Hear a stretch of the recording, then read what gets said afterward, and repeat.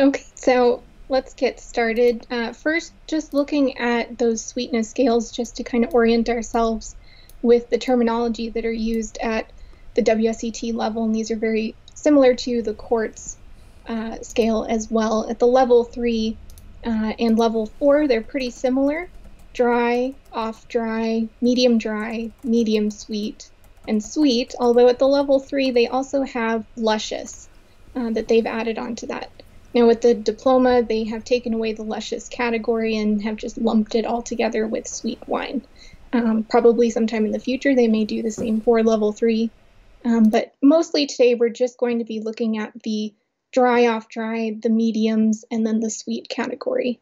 Those luscious wines we won't really be talking about today, but those are going to be those stickies, those Ruther Glen Muscats, Tokai Senzia, those really sweet kind of syrupy wines, and some of them fortified.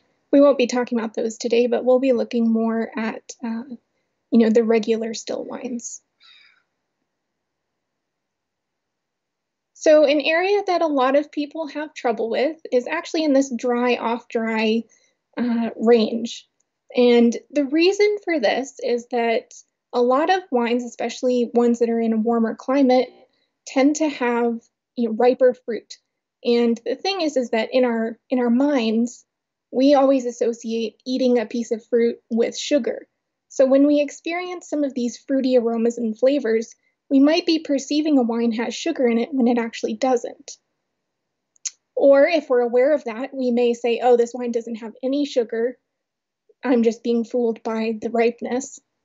So this is kind of an area where even students at the level 4 diploma can have trouble.